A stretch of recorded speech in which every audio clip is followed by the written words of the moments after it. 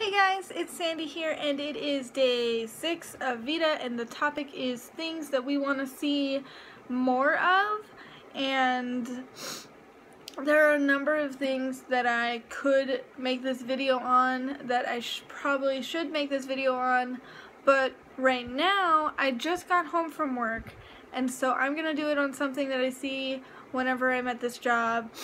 And I don't know if I've mentioned it on here, I don't remember, but one of my jobs, I work at a big department store in the children's section, and something that I would love to see more of is parents trying to understand what their child is telling them, or listening to what the child is telling them, and respecting what they're telling them regarding their feelings, because there's so often I see dads like messing with the little bun on a girl's head, and she's distressed, asking him to stop. She says, please stop, stop, no, don't touch it. But he's still just having fun, fucking with her head, just like totally ignoring her feelings. And you can watch this little girl just break down, and eventually she goes into a full-blown tantrum meltdown, and then they start yelling at her and she gets in trouble. And it's like, well, if you listen to what your child is telling you, they would not be acting out like that.